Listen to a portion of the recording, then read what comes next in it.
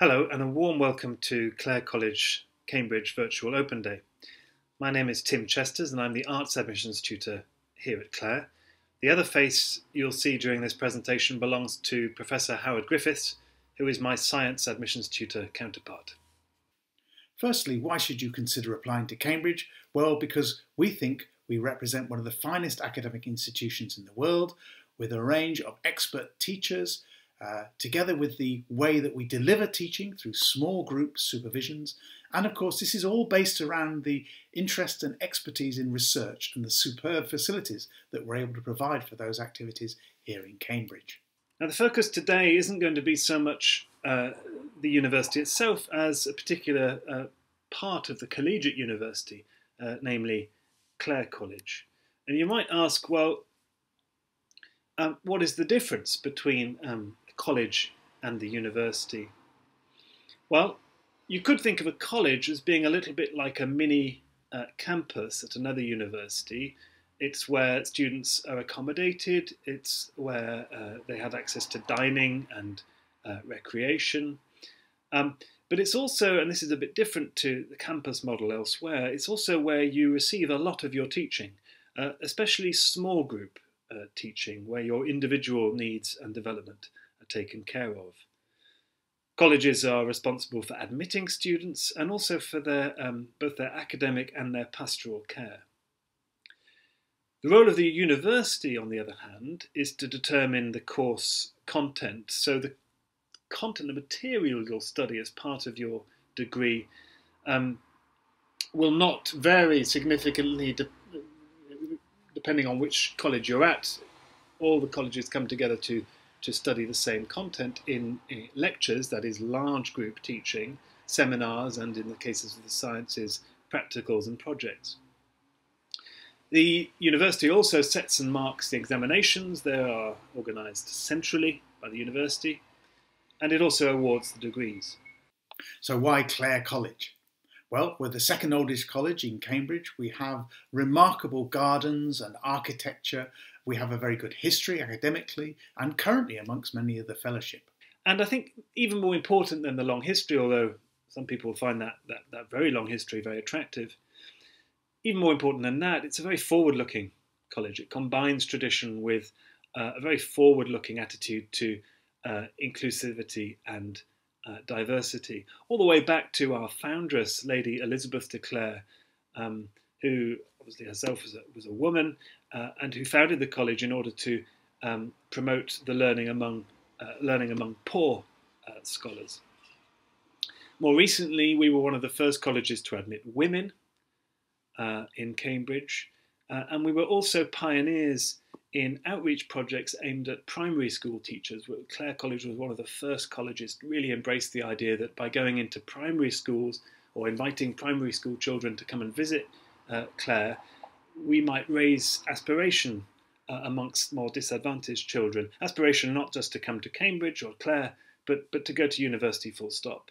Worth mentioning, I think, that over the next 4 or 5 years at Clare, there will be some disruption as the oldest part of our college is refurbished. And you can find out more about that refurbishment plan on our website. We have many distinguished alumni, as you can see illustrated here, but particularly, I suppose, we'd like to draw attention to the activities of David Attenborough, and you can view those not only through our website, but also on the admissions site. If you visit there, you'll be able to have several videos of David Attenborough explaining how Clare inspired him to study in the sciences. Clare, it should be said, is committed to offering places to candidates with the highest intellectual potential. And this comes regardless, irrespective of where you're from, your social, racial, religious or financial background. What we're interested in is your own talent, ability and potential in the subject for which you apply. We are absolutely committed to selecting the best of you, and then through the supervision, the college-based teaching, we hope to give you the support and background that you need to cover the material for lectures that are given through departments. And because the fellows are world experts, and as you can see illustrated there, sharing that knowledge is one of the vital roles of being a member of a college, both for the fellows and for the students.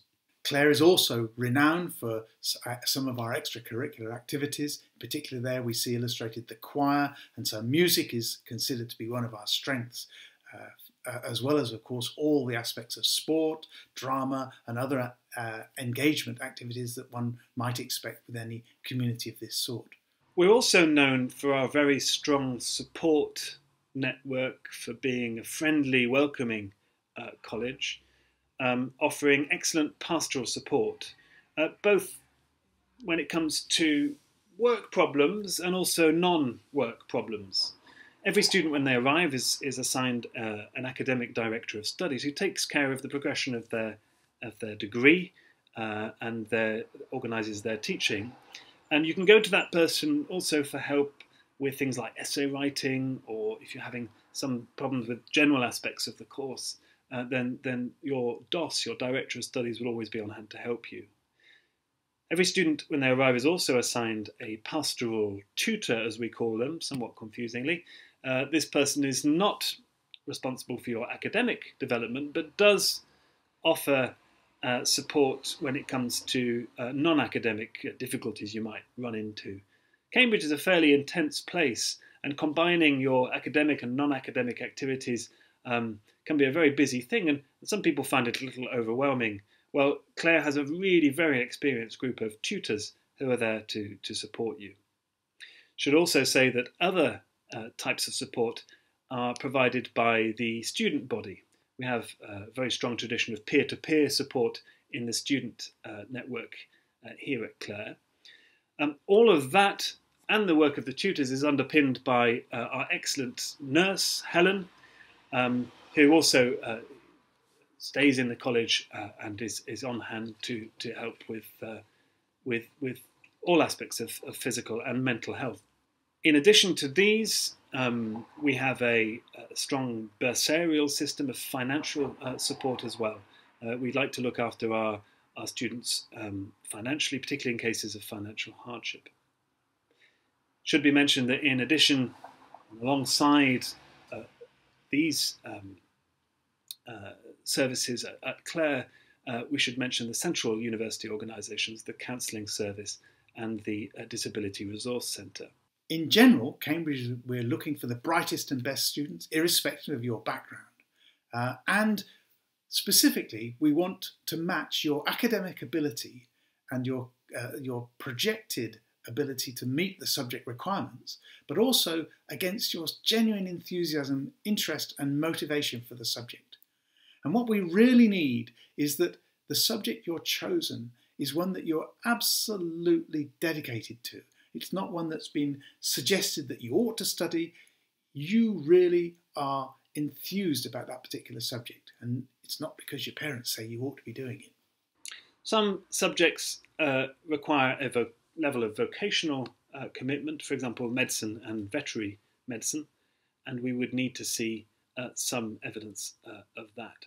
Okay, so let's talk a little bit about the application process.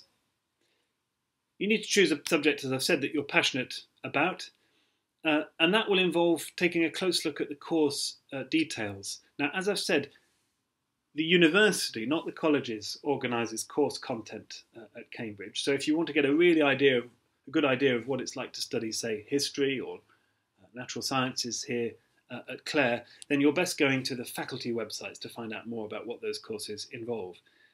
We will be really on the lookout for your knowledge of the course and your commitment to the idea of studying this particular course in its detail. So the more you can find out about the course before you apply, the better. You can look at the course details on the website, as I've said. You can also talk to staff and students in our virtual Q&As. Once you've got an idea of the subject you'd like to study, you'll need to choose a college. I've already given some reasons for choosing Clare, but I just want to sort of pan out a little bit and think about the college choice more generally. There are 29 undergraduate colleges in Cambridge, and they're all a bit different. They differ in terms of the accommodation and facilities that they offer, They also differ somewhat in appearance. Some are very historic, like Clare, others more modern. And there are pros and cons of each. They also differ in their size. Clare, I think, is a medium-sized college. There are some very small colleges and some very large ones. And I think you need to ask yourself when you're applying, what do I want out of college life? Might I, for example, find a very small college a little claustrophobic, or would I like the intimacy of a small college? When it comes to a big college, that college might be very well financially resourced. There might be lots and lots and lots of people to meet and things to do, but you might feel a little more lost in a very large institution of that kind. We think Clare offers a nice happy medium between those two. You need to go on instinct to a certain extent. I've said that you need to inform yourself, and that remains the case. But it's really important, I think, that you can imagine yourself in the college and that your gut instinct is telling you to go there. Really important point about open applications. Not everybody, even after they've informed themselves, really knows exactly which college they would like to choose, and that's completely understandable.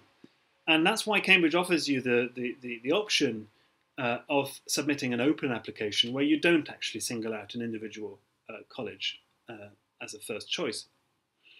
What happens then is that the central admissions office will allocate you a college, so it sort of chooses on your behalf.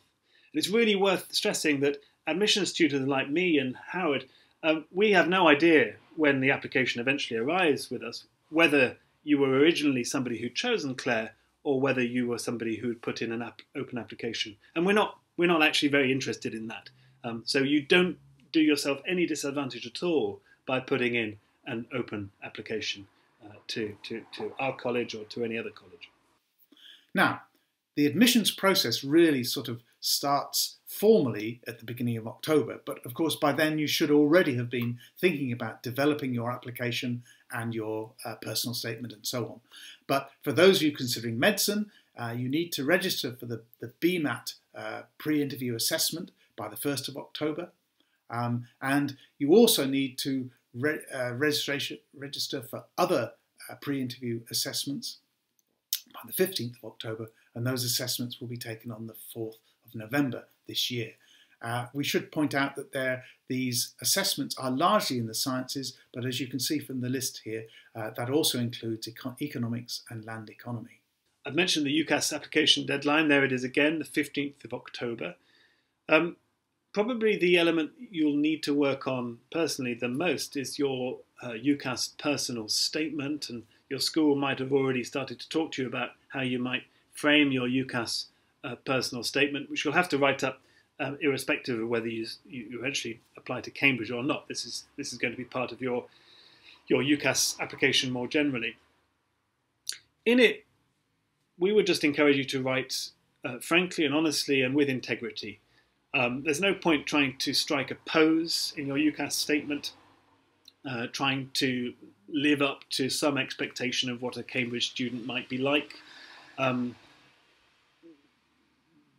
By and large, there isn't such a Cambridge type, and you would do yourselves very few favours by pretending to be it.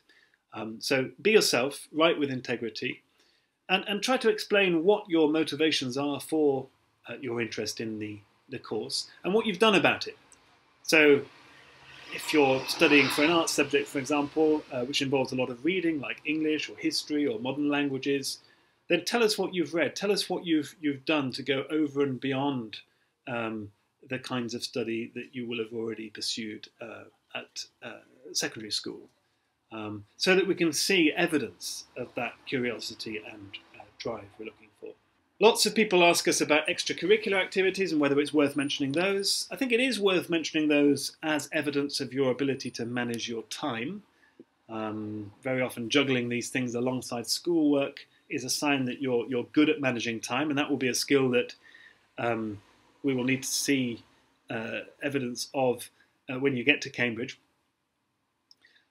In and of themselves, though, I should stress that an extracurricular activity and prowess in a particular sport or in the choir or playing an instrument while admirable in all kinds of other ways outside this process, is not going to clinch anything when it comes to your application for Cambridge. We are interested overwhelmingly, as we've said, in your academic ability and potential. Now, there's a secondary questionnaire that you also must fill in, and you can submit a week later than the primary UCAS form. We recommend really that you try to get this completed as soon as possible. But this is a specific supplementary questionnaire specific to Cambridge, which is not seen by any of the other universities to which you may be applying. And this allows you to put a little bit of additional detail about why you want to apply to Cambridge and which specific course. Because it may well be that the course you're applying for in Cambridge doesn't exactly match with the courses you may have in other institutions. And so this gives you an opportunity to say why you feel the Cambridge course is particularly tailored to your interests. So what information do we use to assess these applications once they come in? Well, as we've said, your academic record is obviously very important, as is your personal statement. In addition to these, you will be asked, or your school will be asked, to submit a reference for you. This is always important, that we get a sense of what your people who've looked after your education so far think of your academic progress.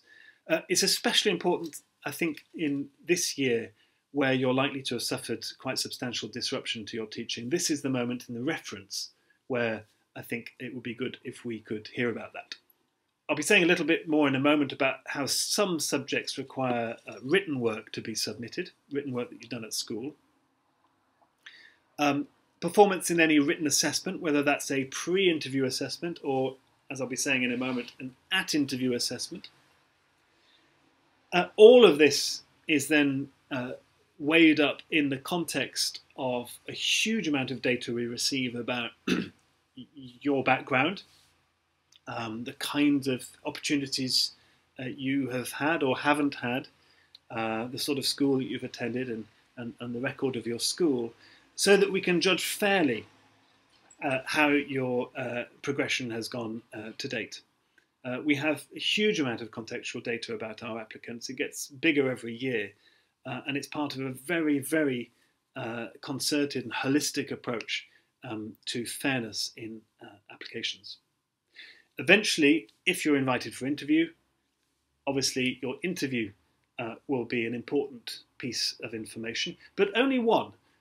There's a tendency to think of the interview as being the kind of culmination, the moment at which life or death decisions are made. That's not the case. The interview is a small, if important, part of this much bigger judgment. Now, there may be some assessments that will be offered at the time of interview, and the further details of some of these will be made available as time goes on. And then, as it says here, that you may also be asked to submit some written work. In general, there's a list of those subjects there for which that might be needed. So let's just talk a little bit about these interviews. They mostly happen in the second week of December. You normally have two. They're normally between about 20 and 25 minutes, although in certain subjects, for example, architecture, they last somewhat longer because they might have a portfolio element. They're always conducted by fellows of the college in conjunction with associates of the college, colleagues who perhaps work at a different college but come to help us, to join us to be part of the interviewing team at Clare. They are overwhelmingly academic and subject focused. There is such a thing as what's called sometimes the tutorial interview, where you have a more general conversation about what you've been doing. Certain other colleges run tutorial interviews for their applicants. We don't. We're just interested in academic, subject-focused interviews. And these interviews are a chance for us to find out more about you, and also for you to find out a bit more about us, to assess that fit, in other words, between you and the college and the subject that you're applying for. The important thing to understand about an interview is that the interviewers will not be trying to catch you out. What we want you to do is to try to show how well you can think for yourself, how well you take basic knowledge which relates to the course which you're interested in, and apply that knowledge, perhaps to new problems or new areas that we present in the interview situation. And this, in a way, gives us a sense of how you might respond to the supervision system. But ultimately, we really want you to be able to show your enthusiasm for your subject, your ability to think independently. Now, the entrance requirements are set by the college are basically standard across the university, although they may differ in some other colleges. But typically, we ask for 2 A stars and an A for the sciences and economics. And for those applying for maths, the typical offer includes also getting a grade 1 in STEP, which is the 6-term examination papers, in both parts 2 and 3. Now, for the arts subjects and veterinary medicine, we ask for an A star and 2 A's. In general, for across all subjects for the IB, we have a target of 42 points overall, but particularly with 776 in your relevant higher level subjects. And of course, there are other examination systems which we take into account, whether within the UK or whether overseas. And all of these typical standards are available for inspection on the main university website. Now, right at the end of the process, the application outcome. 3 things are likely to happen here. One of 3 things. First of all, you might be made an offer, and you might be made an offer from Clare, and it will always be, if you haven't yet sat your final secondary school exams, it will always be a conditional offer. So you won't be offered an unconditional offer unless you're already what we call a post-qualification applicant, somebody who has already done their exams. A variant of that is you're being offered a place at another college. You might receive a letter from another college offering a place in the subject you've chosen to study. This seems a bit puzzling, but this arises because of this system we have called the winter pool system, where let's say you've not been quite successful in attaining a place at Clare, but we've nonetheless deemed your application to be strong enough to put it in the winter pool, where other colleges might come in and look at your file and look at the notes we've made about your interview and all the rest of it and decide that they'd like to offer you a place. So you might, in the middle of January, receive an offer to read your subject at a college that is not the one that you originally applied for. Now, the other point, I suppose, to make is that you may be unsuccessful. It is highly competitive to apply to Cambridge. Unfortunately, we can only take 1 in 5 applicants, which means that some of you will unfortunately not be offered a place. But it doesn't mean that in any way that you've failed. It's simply that we can't take all of you wonderful young folk who apply. So don't be deterred. There are many other very good universities around the country who will offer an excellent education. So, so what we can do is hope that you will aspire to apply, because we want you to give yourself the chance of coming here. Lots of opportunities to find out more today by acquiring a copy of the undergraduate prospectus, by looking at the undergraduate study website, by contacting the Central Cambridge Admissions Office or any college admissions office, including ours, and also by talking to our students at the virtual Q&A. Here are some of the key addresses, and it just remains for me to wish you a safe and happy rest of this rather unusual year, and say that also that I'm very much looking forward to welcoming you physically to Clare when that becomes possible.